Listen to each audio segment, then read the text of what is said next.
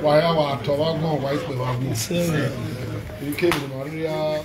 I don't know, bros. But you fear me? Thank you. My life is hell. You came in Maria. No, Sabo boy. Number is so good. Every corner they are about you. I don't know. Ma, your mama, you go, ma, you put with ma. I can't go in ma.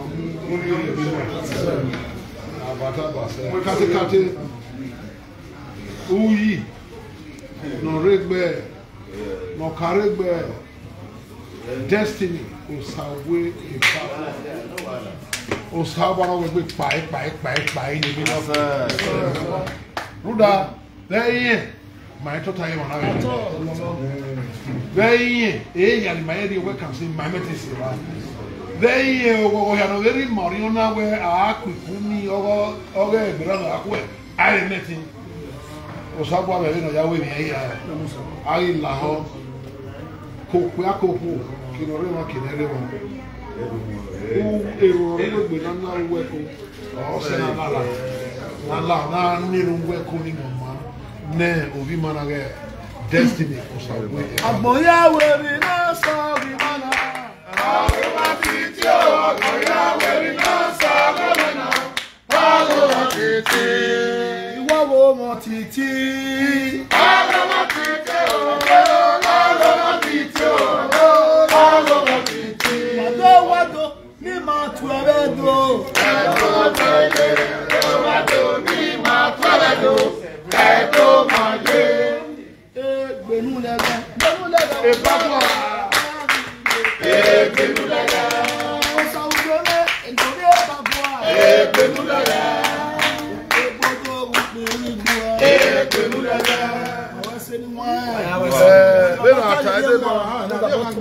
Ben are tied in ban, so we know we back boy. Why your power? Oh, so we know we back boy. Why your power come on? Why you vow on man? Why you will or dog man? Eruna, team my half a fair with over in Napoli. Part of the ceremony, part one.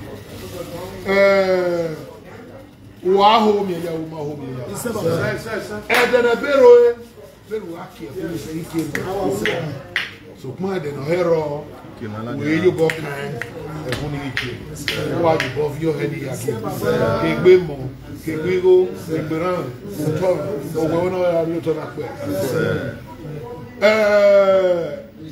Tinera Marie Mega Chief Hotel or so can I Arabiomo, Arabiomo, Moibio, Wagin or Wakin, Erimano, or Wiggley, or in first of all, really,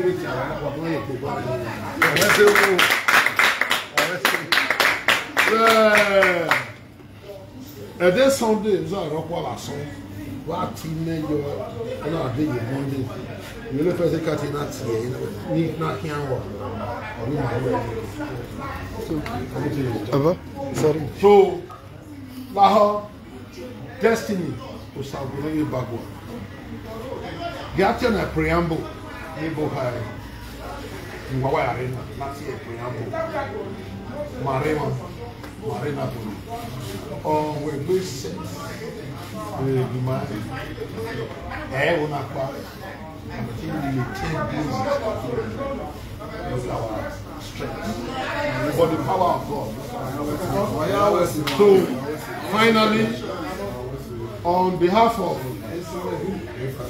the whole Edo State people in Campania region, not only Napoli, the whole you work for it, what's that kiss man? That will wire you on a little while a quenny can one request. Oh, what no worry any. I do now, no one will. Sir, I need you. I might you both well in Mukawa. Even I am less.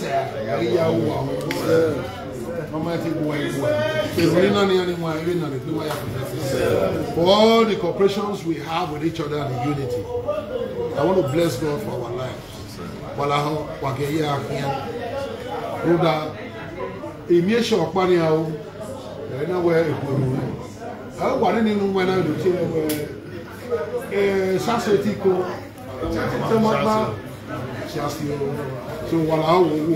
No way, no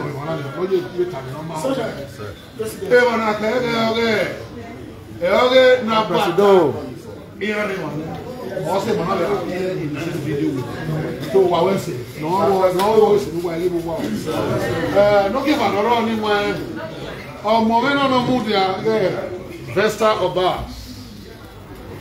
No ye patakiri ovan. Beona. Ona le doave e che lo sa buona rio bona. Ona riera, ona rienti mina no ri. Ona we hepu. Ai che mi da so mi rokpa. E mana we ni ha. No other thing to do. So unokpa. E ya te. Unokpa. Olita.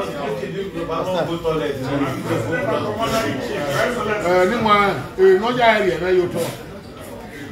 Ya nyo yo to. O aka ta ni. No call ruda we no ri eku. Na sa. Ito ya ni wan. So wala I dan ho wala wo. Don't separate the house. Yeah. Na da. No shut Oh, they talk for us. We know for Christmas. It's okay. It's a different. President, go ahead. Go ahead. President. You should not. No, I don't think I should get talk. Anywhere where I talk about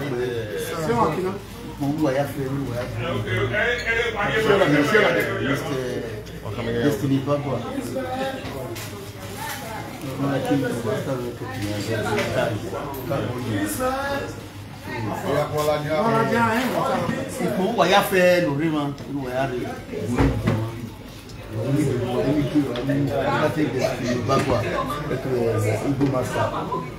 So no see na view na re. So see na reach to 1 million. That was last week. Now we go. We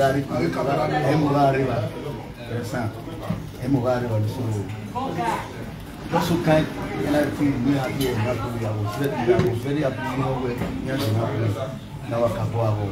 really not because time my that was 99 December and my I left him ceremoniously. So when I was not going to royally room yet to come December. So royally room normal na 2 years ya la room makari lo mama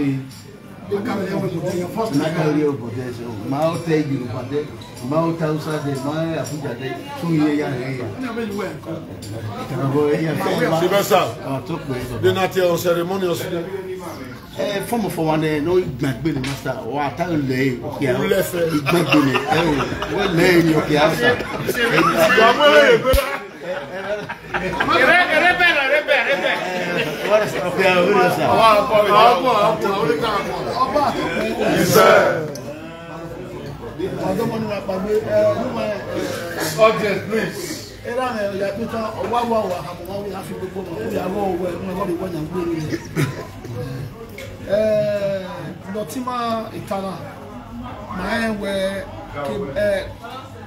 Ni mana ile na aka uka kakapoka mujika mo usakabu ba wa yonse wi mare wa na tara na la ora to we freedom because when work ba pa ne bana the social media mayira bon be ba kwa na le mane buya fe ri ma o wa ke ya ku we we ko do mane do we freedom na toro na do to we baba we se ndare Ukodo ke do ke na dia se wa na unu ba we ke ma we ya ko ge zemi ori we la no. Oh, yeah, really. May I say that my year, make it nice and you want to be here.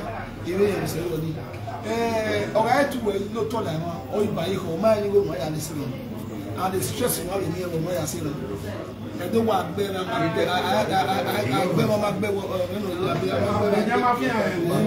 so,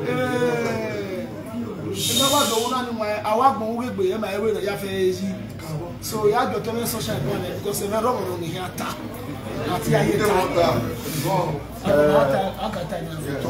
It was no bad. Why are we saying?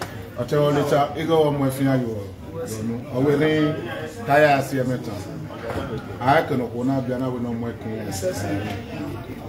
We no tabra. I've been cook or ọpẹ́ fún ane imayo na wa dolo na iya gbe ya ti gbe ya lo so pa inoruwe amaye na club deni no ma work nda ma ya we inwina ma me no we tab ma ya we to do we freedom ima wa we freedom ni na e desa wa we ara iwe ni o le pa ya we freedom alerun de ati ebo no ma o agbomagwa o na o be aseni oba here then oga iso wa ona mu ya gbogba ya me certificate that is a different case so me ma na de gbe do mo ke iyori la wo wi yin so baba wa to be la wa gbon wa to wa ibi ma always not my social no fion para de o esi le kede akolota oro freedom ni o ma re dami o le ni ma un da ere freedom odun ka baba we baba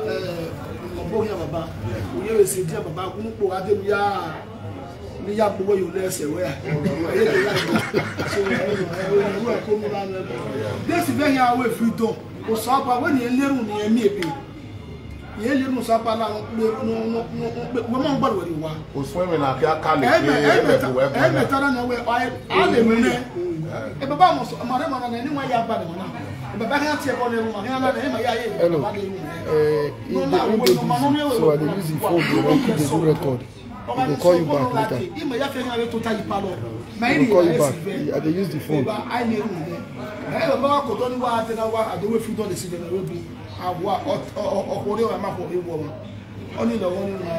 So, mama mi o pa o ni mama emi mama mi o ma no me u ki o ya o Ukodo me baba o wọ́n pa me u ki o ya o so kile be paka bo eni wa wa domo mesdames dress boss mesdames o ti mo re moi de passer non agba fun awusa moi da o se mesdames o ti mo re son sha mo ro kun wa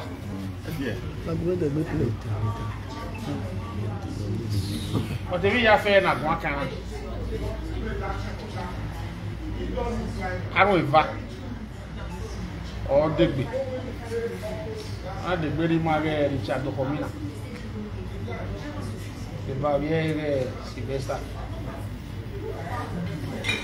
ya ka bo on behalf of Sylvester ka bo ka kun ri mo na ne fian yeah Mr. Richard Komina Odero in 2004 but most are more by 5 boys already by plus a manager at the way, but that was the last, practically the last show he came to in Europe. The day Stanley, that light compression guy, the day he absconded in Padova, and mind you, in that show, no more Saramore really. I brought the Saramore, I brought Daddy Shoki, and I brought Kofi Olumide from Congo. It was a United Nations show, but I used it to encompass my people. Eric Miles Saramore just said, "Me so rest in peace." Having stayed, having done what we were supposed to do for United Nations, I suggested to him when that's when show. Or why it is when show when that with borrowed boys. What did I do? Fortunately for me, as at that time, I was in a position where I could get a note by bar to take to the Spanish embassy. And consequently, 5 boys plus his manager, Chief Austin Ekana, were given visas, and I received them in Madrid on the 13th of December 2004. On the 2nd of January 2005, in the city of Padova, they started abscond. And I had the capacity to do so physically, because one, I was much a younger person then, and 2, I belong to a stronger family somewhere. But that put aside. Now, a Stanley, no corner go gear, I said no matter. We are getting all of me. I go having a kind of fine. Well, at the end of the day, what is that die? Sorry, Mammy, I die. Who that way? Ah, Moya. Ah, where me? Oh, yeah, liquid. No, Mammy, enemy. When I'm hearing you, I mean, on my. But to Bresso, now that my way go, Hana, idea. I want to hear. I will say, I will remember where I said, all the way. Yeah, you soon and make a banana. Otherwise, I'm okay with what you want in Nigeria. I'm my dear, I was saying, oh, yeah, otherwise, who don't you can't walk with you. Baba Katikate. A Christian man. I mean, I have a boy fair no remind. Well, okay, mammy, or you mind. You're not that bang about my only time. If you book what they buy, who that way, I wear more one hour. And is it where you don't watch your dirty liner in the public. Whether Sylvester guy with you don't, that's going to be a private issue between you and Levaseva. When not in my Mr. Sunshine, more where would they matter by my good one? And why matter in my good one? I don't want to matter about you. A pastor back man, or one man, or when they eat a bonnet, or when they are little, or because they are a bonnet, the worst I can achieve is that they go with your man every morning. But does that pay? Does that pay my money? The answer is no. Because of that, on our way, me room. Yeah, I want to have one me. As a man who has worked out for so long, a man I go. Me room to have what he go near. I'm making up here. Yeah, my great logic. Especially boys who especially no can't be long. Every now and then, oh, what do I hear by year logic? And me, I am very my social more. Now, your logic go 9. Devil, a logic in a row is that where a logic in no kind matter is that where on one echo. Teria, who Dave now way, and I mere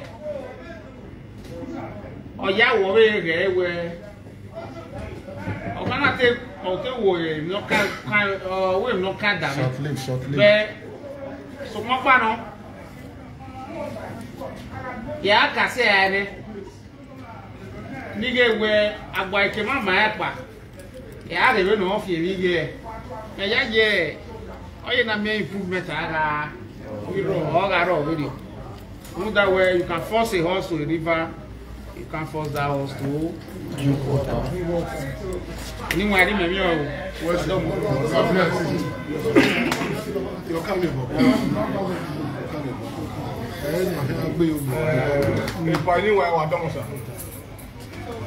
I believe where you work about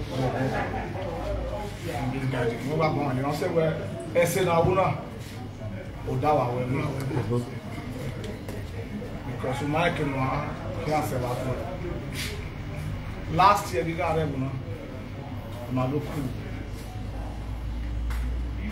a role play. Oh, yeah, to town. If not, if you have the right. What can boy your name? What a role play me. Or say no is one.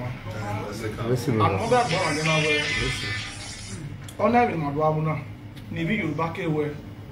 Eh, Babana. 85% of the video by London, the musicians here live. In my hand, my name is Ben Aswan. Bobo,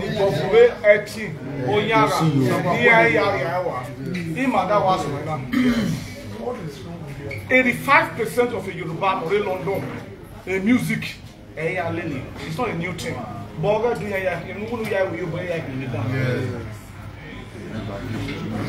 you have been here since 99. Yeah, December 99.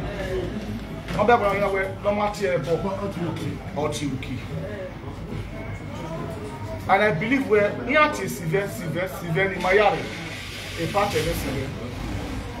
In my one in the severe. Until I got to Napoli. And a month in about 1 year. The Miami boy, you are looking. My baby, you are good.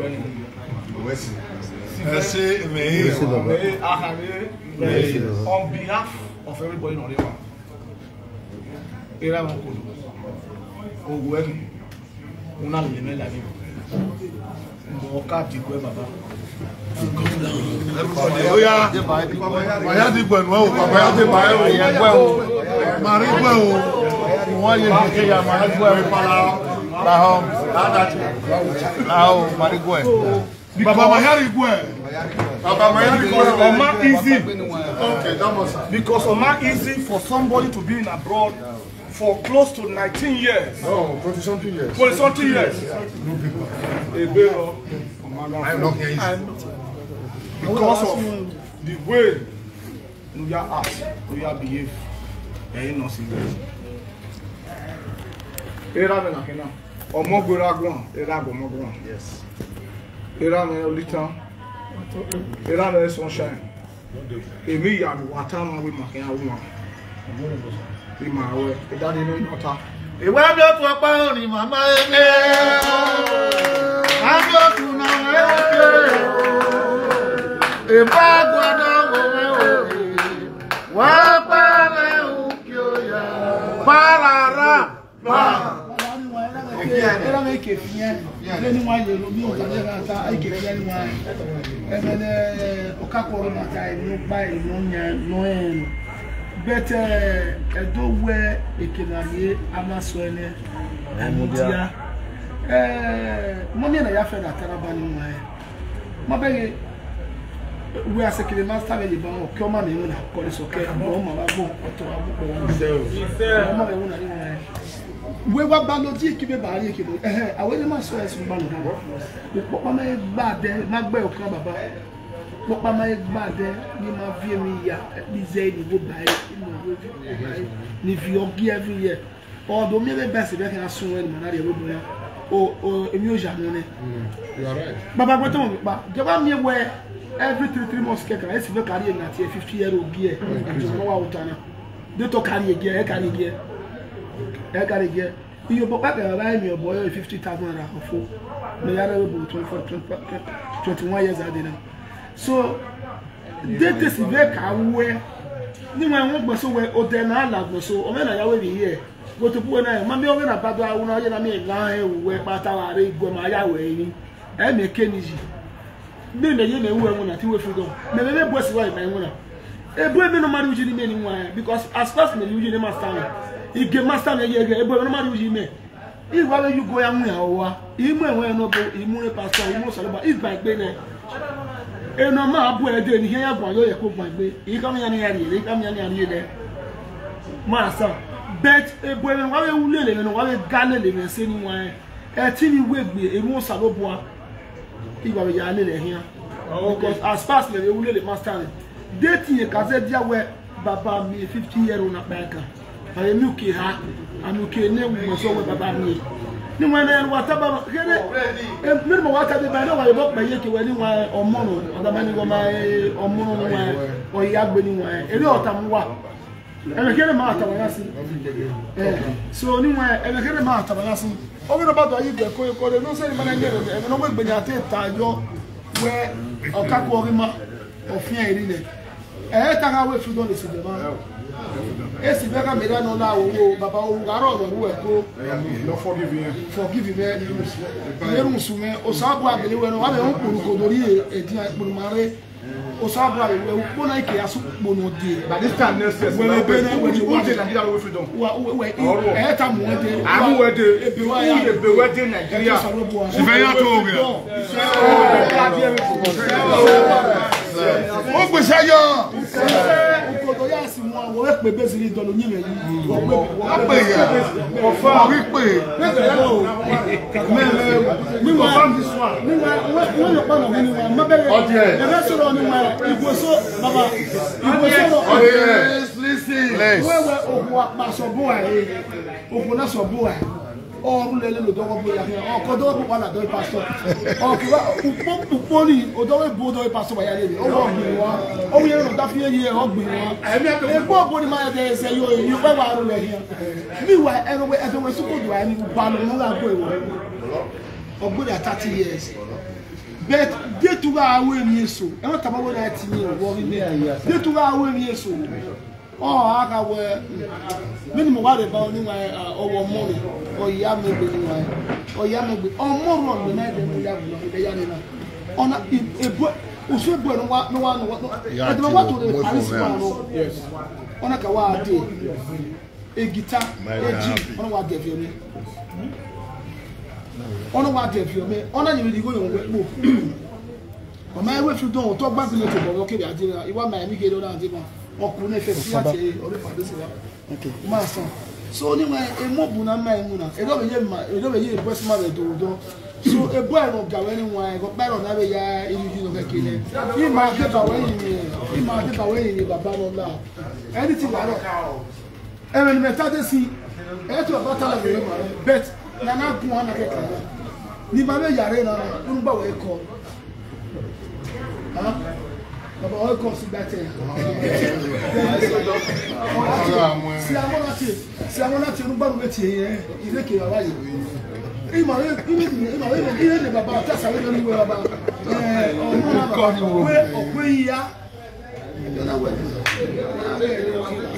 o ko ni we bo o se àwọn ma de pasibe ile yinia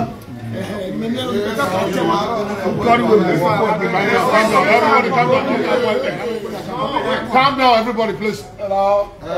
Yes, by your comment, you're going to wire boy.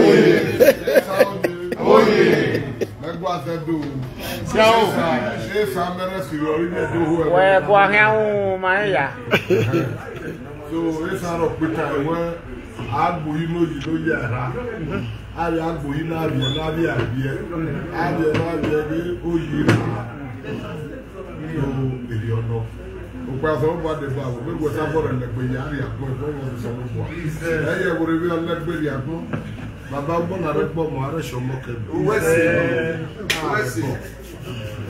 ọ̀yẹ́ àrí àgbọ̀ wọ́ àrèrè ọ̀ inú ọ̀wẹ́ àmínú rẹ̀ ní bámu òrìbọ́ máa mínú rẹ̀ ní bàbá wọn rí ọdún bébí ọwọ́ dẹ̀fìnì bàgbà lọ́rí mọ̀ rẹ̀ ká gbé abáde bébí ọ̀tá ní orí wọn àrẹ̀wé ni màmá wọn náà gbogbo yà á gbọ́n ọmọ àwọn náà yà á ta gbé ìdí àdó àtàgbẹ́ náà ní àdó sọ̀rọ̀ lè gé ìrìn ní ìwọ́n tó kù.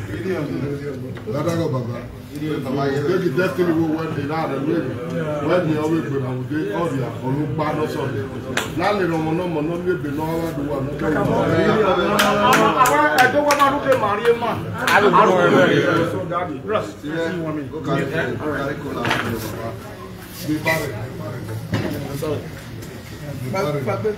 Pastor not to get that pastor is smoke. Who will go in and pastor is here cool. Smoke now. Pastor is smoke. Hey, you know me pastor. No, now go say one pastor. You know me pastor. Hey, pastor. We never feel.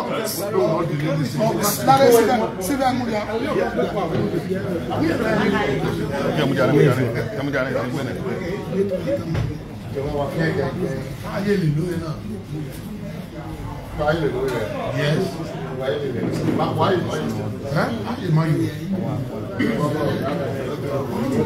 Publicity though. The way that's publicity. Yes. Hey, wow. My personal person of the old one. Yeah, hey, pastor. You know me, pastor. Okay. Calm down. Please, audience.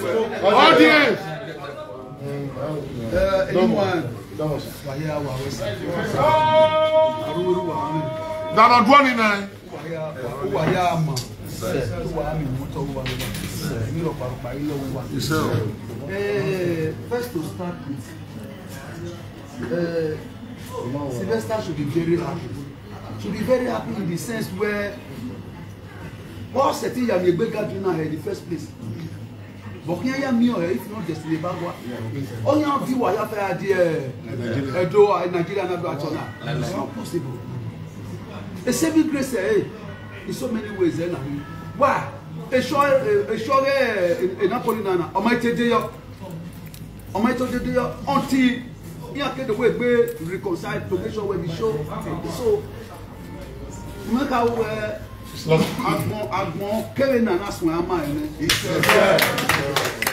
because Benado ya me where we have those mudia benana. Mais to be my expected. Imagine show we to be in what they want to be expected. A bad by yourself, the boss, not my human, or maybe say expected every day. Well, okay, no matter. Go to matter. That very fateful day in Belgium, what level? Where then the talent odo? What level we are? I was really touched because what we said was that in a way, now in our is with Mama, there we are going there or affect on the Dove, Nimawa, Mama, or easy. We said all these things, but I'm not doing well on the bad that we are in Belgium. So I felt it. Okay, what you know why I died with you? And that is just the end. My way to say the way you have over here, we have your boy guitar, we have and not really have a patch before Make will be to ask what you have. But okay, where in a part of the pastor, in a part of a bopa, in a part of a bopa, so almost to woo, almost to win. I'm not sure, and my God, strong is every why? Every no man, it is only when he's progressing. And after Pastor Bester, the 200,000 exactly. Or when my 200 200. There's so many of my boys. No matter music, I'm on the level bonia. You have a swap, 200, they get up, Mama, I am with baby. So he can't wear some of the top boys, the boys, no, they want to work here or one instrument. They have a boss, Papa, Nitia Bonero, Nitia Bonia, no man here, Revena, all the river. So for that, you may mind in your setting at any of them. Waniru de Mudia, waya fe na de wado welcome mazini waya fe ya produce kakabo wa kuwa fine iya wa le ru ne kakabo binu ya saban irun ni ya na ne no wa so uteko epo e won para aro e breath orostra there was a day man away wo fi so na pa gede owe ba owe Sylvester owe mo e die owe ha kan ni bi e me be o kan me de yen e be boss ni la wo de ti e bo ni na my boy ma ti e bo ne ye ti e bo ni wa no pa. He forced me to an extent to one thing you want me, you know, I said, boy, I'm only Matty now, he won, and I wanted to about, but to satisfy you, benefit you were with me in a way. So, a matter no. May I am with us in the bag of Walla, a boy will not buy, no, a river door, or when I if you don't do really, my boy, one now if you don't know why. So kuma kama we boy make we boro yan we fi don la wa bumi areba muda o wa bu de gbeyo. Now I will accept this and I will ask you people to help me pray for him that from today everything that has been problem holding his paper will come to pass and he should be having joy from today. Amen. Be having joy today. Amen. A paper no wa gbina yin ya fe dey. Here tiere office we no dey o paper my God. Ma what my surprise wey paper na dey la dori paper we o sa lo bo anu la owo se yo kan ayele iwa ya fefe ni mu dia ma na do gun ye mata na de na imati e bone and dey we obalan orion imare ya so pe abo imare ya so ko boss imare wo no pa ya mu egba bi economic na so se webo anybody no ri woni iya o sa lo bo mi anybody no ri woni iye da ebeji iye ya gun ya lo we mu da wo le fi master ameke na do aka we the master ti e bone ọmọ video e mo oge netis yen oh so kejende na pa umiedere o ma miedere o no me ya fefefe inika o ya fefe ni sun egun o ma banana na pe e ya fe yan ra fan ebi si e yo pe eri o boyo oko eri yo igweri ru e ya fefe yan ra bo ni bo ebe nu bo alo wa mi won so wa o ye egbe no be ra egbe no bi ye o e ma nu wu ko ya fe ni wa yi so lo ko so wa la no yo bo kan abi o eke ya fe ni na idi we ni na do amu eji moru we ma style no lefe e o si e ime gi ni wa na wa la o agume di eru ne na mi we edene na ni mare we na na a mi we ko keke won mo ti pa so e good news from the home office wey no dey be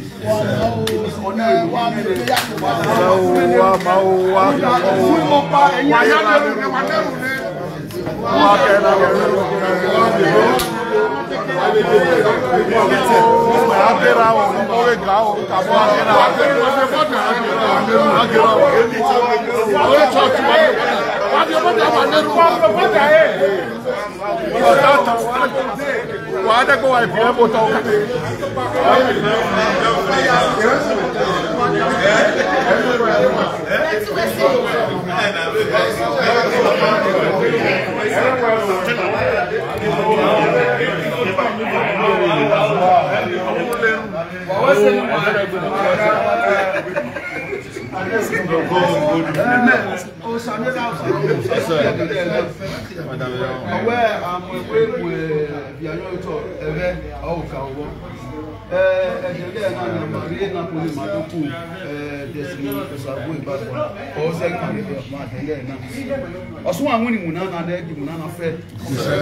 allow them because working on in Allah so they get my adman martin matana or not why you full time any all over the time so about get you work here in Maya Sweden Emi dan let them go letty igwe imu on second no se won here we be for that or really you know guys Sylvester no dey bother for the go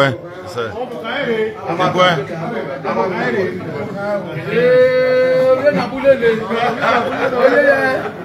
no no e ma ta le anu we are not see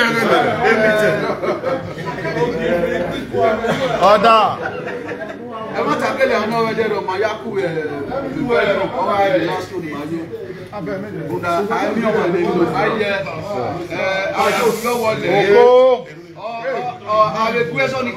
because when the situation in Nigeria, your man will not open okay.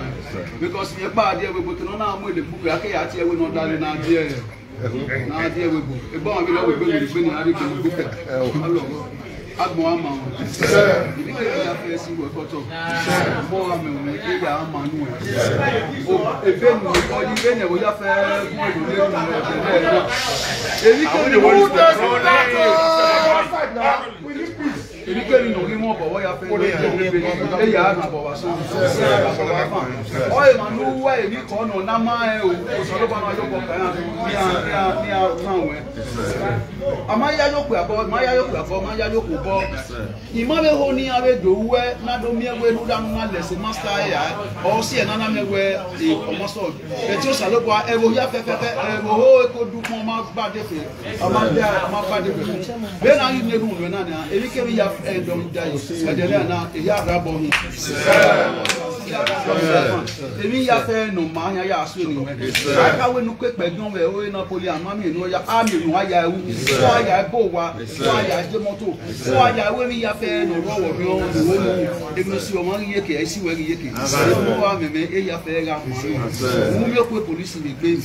E gan we ma ba nu pe na ni a. We nu we do ya be me do ya de ogo na emi ewe emi ma te de yo be no gbera. Be de de na ni a o ri de pe yo.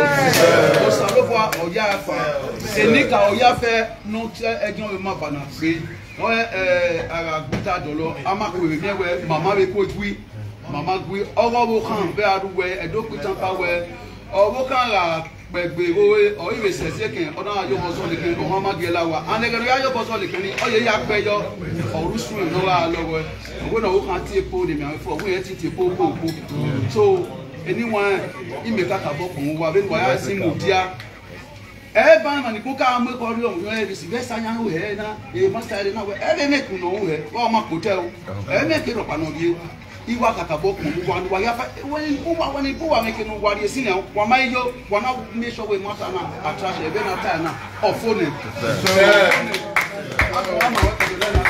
ebi ke bi ya fe do ku e na ya la ni gbe ni o da o ni alage o ni alage o ni pe o ni mo o ni alogo mi ati wa o kan wa ba ton mi gbe o ai fo so na o fún àrí ọ̀wọ̀ mọ́ fún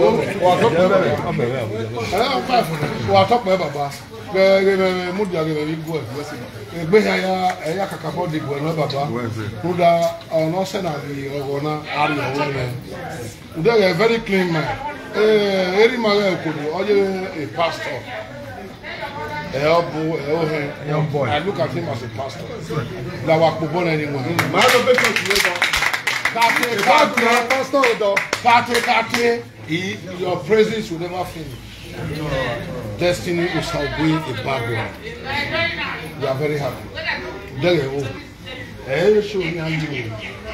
It's a stepping stone to you. Now, for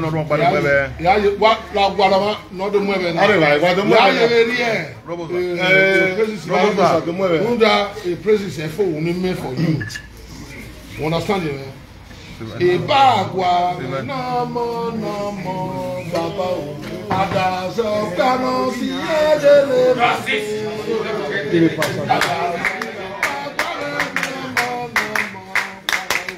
adazo kano si edele mako adazo ibagwa namo adazo kano si edele mako wepo ọ̀rọ̀ we bagwa ẹ̀yìn mà ọ̀rọ̀ àsọdáwọ̀ ẹ̀ mà ọ̀sìyèkẹ̀ ẹ̀ mà àlàó ọ̀kẹ̀lẹ̀ sẹ̀rẹ̀ náà mo kàtẹ́kàtẹ́ ẹ̀rẹ́ sọ́mà òṣàgbọ́n náà rí ẹ̀ tí ní bagwa náà rí ẹ̀ èmi yà fẹ́fẹ́fẹ́ náà wẹ̀ gbé yàrá ìwọ̀n náà ìmàdógọ́ ọ̀gbọ̀gbọ̀ bàbá bàtà o ato anyo o ti won fo ato no fo baba o gbe sife mama o ke sife o Walare. Yes, sir. One thing, our respect now, okay, I'm not booking in the show. And I can't do a lot of things. I'm not going to be married. I'm being married in the trip away. So, one in the artist, I'm not in jail one. No booking and I don't give away. Because the thing about booking, so, respect to me. My daddy now, I'm boy or you I'm not sure we're showing the Yagba. I'm not showing now, Banner. You never make it. I'm by the show. I want a partner. I want to go. I'm cool. Go ask me. Why are they? Of course. Get no time. I'm moving. Papa, when you what you there? When you Baba Kono, when you are young, you were good.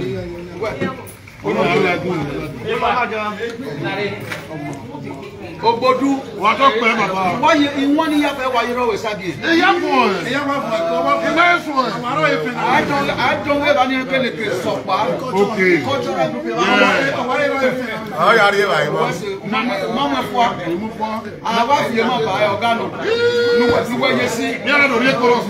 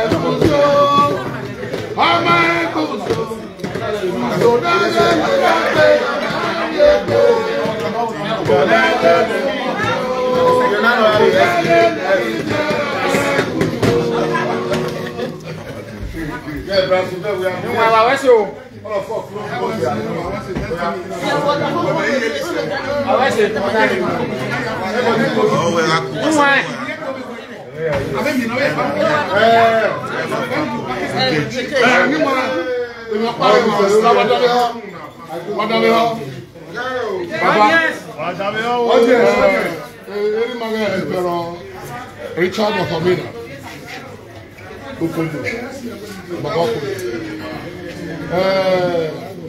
Okaku, Okairi, Doctor,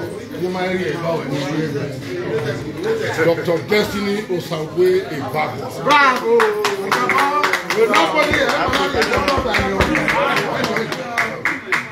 Dr. Agbaba. Yes,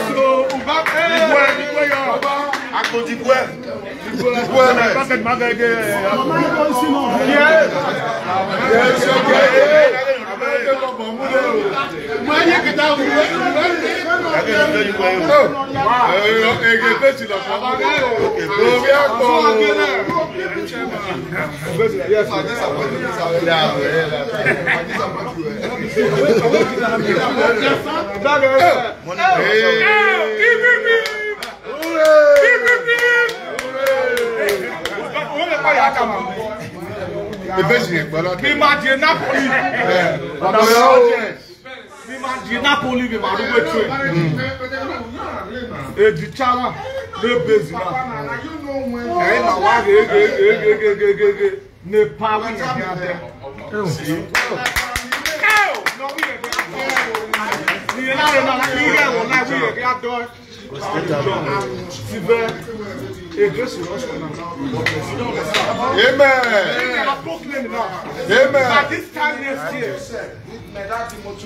more leader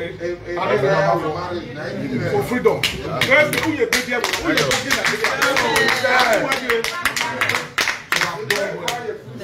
And you have been forgiven. Amen. Baba. Eh, Baba, why not that's what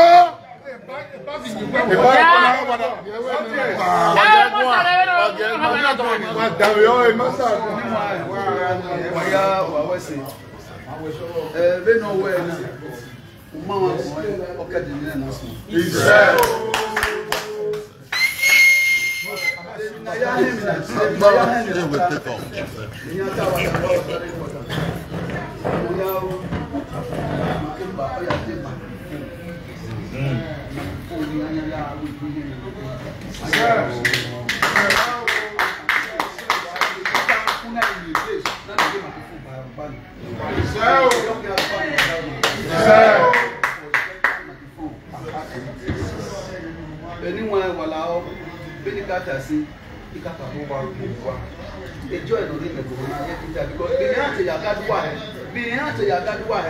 if not for Mama Edia and Destiny Baba.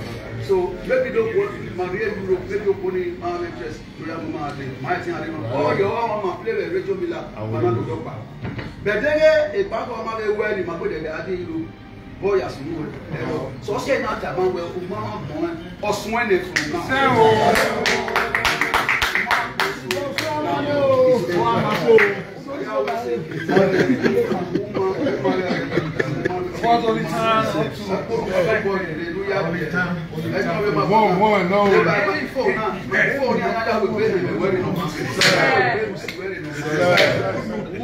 who's that question for you?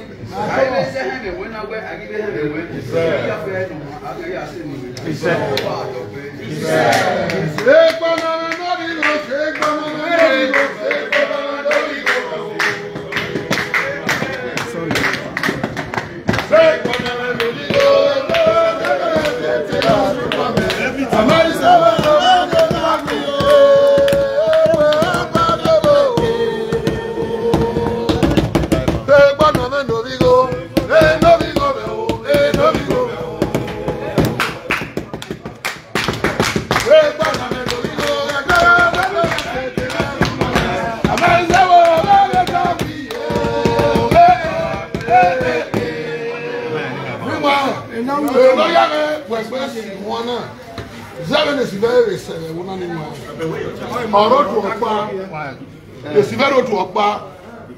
Not Edo Youth International. Up Edo Youth. Up Edo Youth. Edo State Community Campaign Region. Up Edo Community. Up Edo Community. Up Edo Community. Then another year, you are away. Edo State Council. Very Malaga. Up Edo Council. Up Edo Council.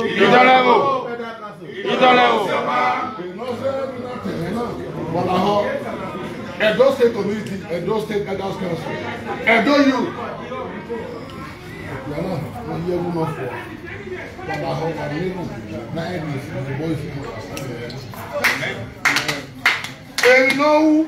No year we're here. No year up here, I put my dinner in my go to be.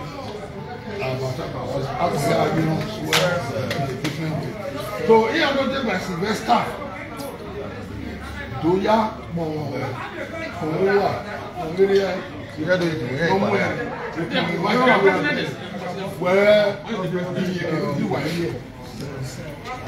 Kate Edo Youth International.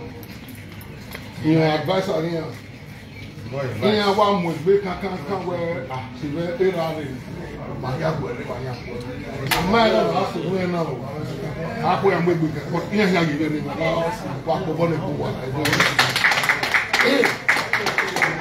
and equally Edo State Committee in the president, secretary man, the social and treasurer. We are all in support of this show. We are very good. Erima now a tie won't work him and I do training why he keeps the level. Only a and those state that council. You are every man, your president, now is vice. Father, do will for Aqua. You now say, I'm a super Allah. Can you realize PRO in my first or second? The secretary. Oh, mommy, why you are? So, then my wife, boy, our unity will stand divided for Osabanegi Martin. We are going to be there tomorrow. I can't wait. You know, my body, hurry, Napoli, and my section. Oh, my yard,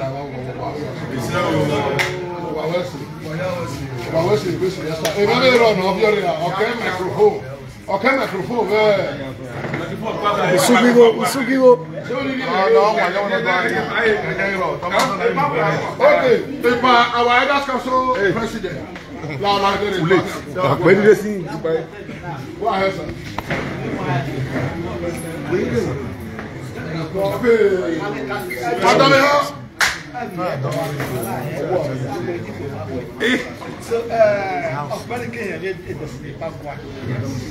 So I never knew where now. Alekate Ukodo, not when young man.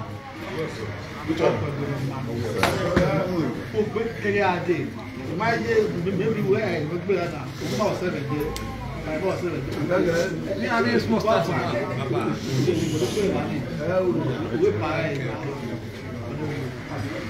Only time.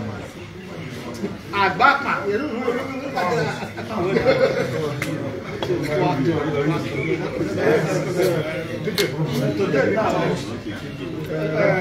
Today, Red Bull. Today is a great pleasure. See people like you. Stop what's that, young man?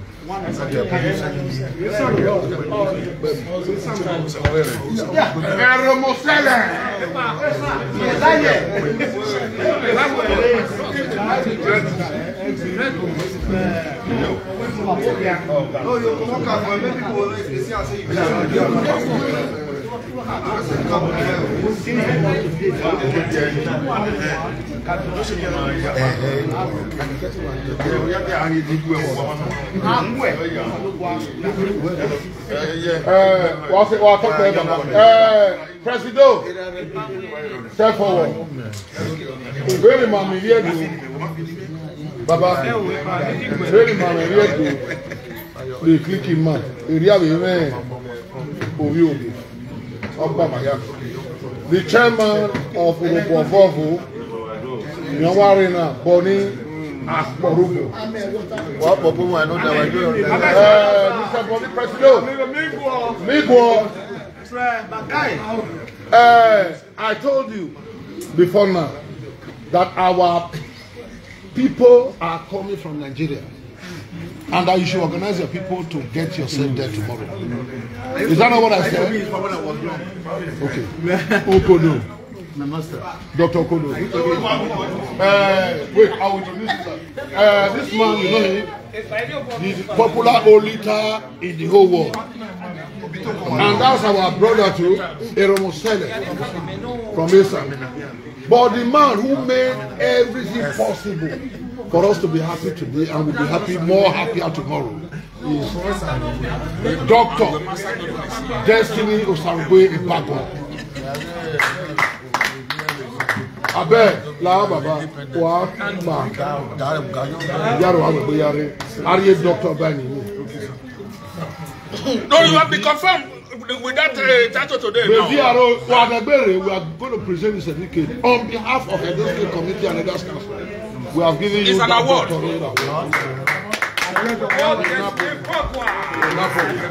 If we can one way Napoli, send the message, we will all gather together and do it. We promise you that. So, don't relax. Why relax?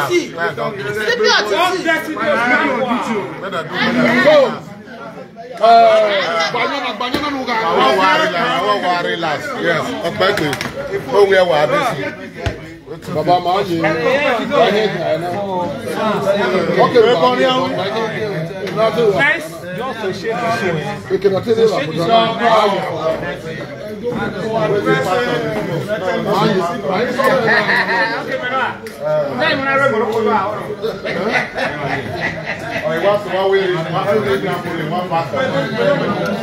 Papa, tell you, I didn't one. Papa.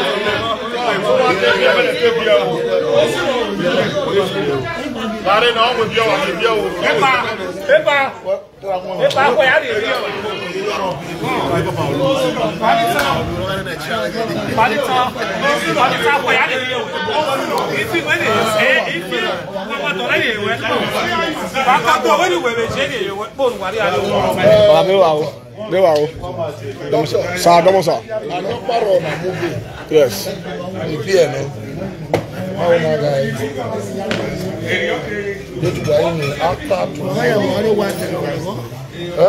Na meti mo ari wala pa.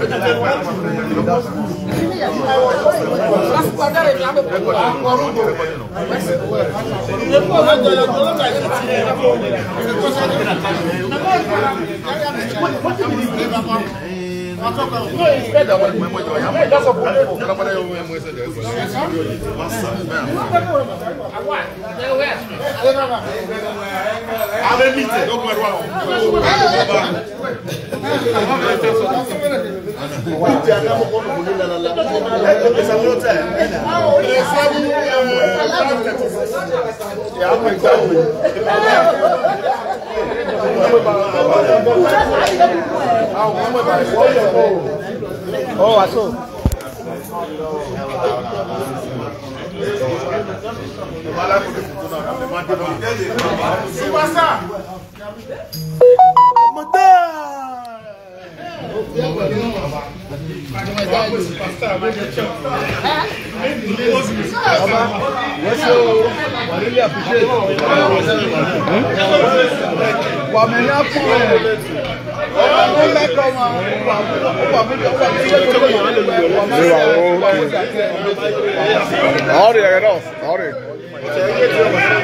Maybe of course I make it now. Oh, we love it, yeah.